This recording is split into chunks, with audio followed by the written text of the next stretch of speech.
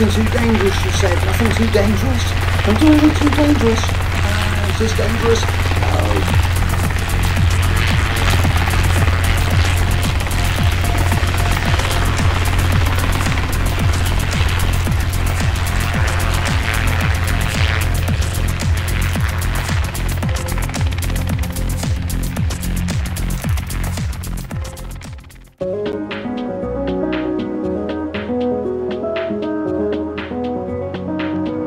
This definitely doesn't look too dangerous at all. Taking a nice seat by the ocean, fantastic, easy.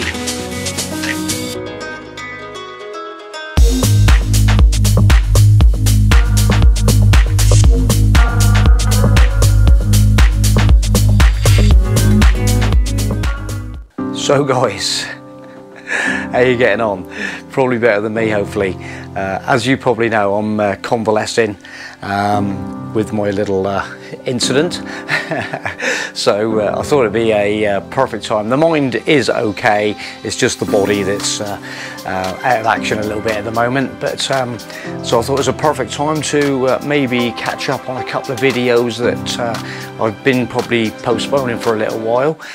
One of them is the update on this Totalcool fridge freezer that we had, and we had it when did we have this? We had it for the winter trip in Scotland. We had it, we've been using it throughout the summer. We did that month away in the summer, and I've been asked what is our best product that we bought this year, and this is probably the product that's top of that list. Basically, a lot of the time, as you guys know, we're normally on campsites and stuff like that, so we don't really suffer with the power problem as regards like power stations and stuff like that too much. But this, for our kind of trip, has been the most useful bit of kit of the whole time. This whole year, this is the perfect thing. So this is the 55 litre fridge. They do the 35. We'll put the links in for the if anybody wants to get one of these things. Basically, they do the 35, the 45 and the 55. This is the big one. The reason we went for the big one, because so we can compress loads of food into it.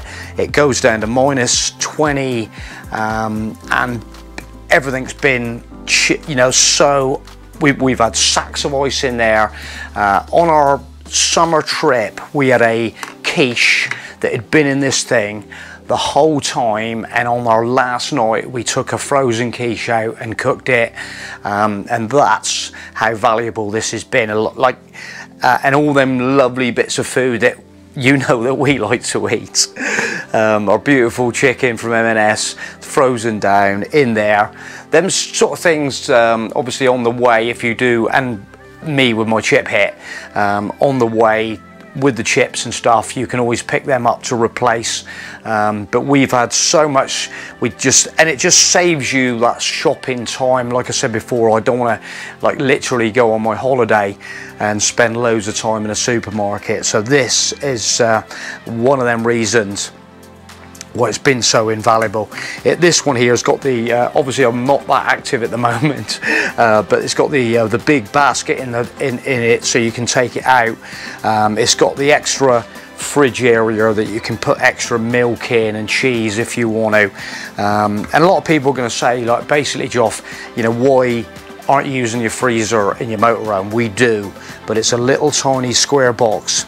Anybody with a motorhome knows how small that box is, and once you get a sack of ice in there, it's pretty, there's not much room for much else really. So this is where we stack it all up in the boxes, all them beautiful burgers and our bits and pieces that we love to eat in here, and there it is.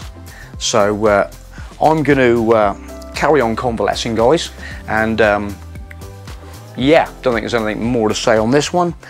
This is #1 piece of kit for this year for us. So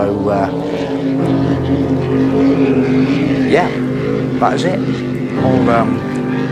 I'm going to just sail away into the sunset and enjoy my convalescing moments. Hopefully it's not going to last too long. I need to get back out there. But thanks for watching, guys. You know the score. Link's going to be in the description, and any other information, just give us a message, and we'll try and tag in some information as well. Thanks for watching. Catch you soon.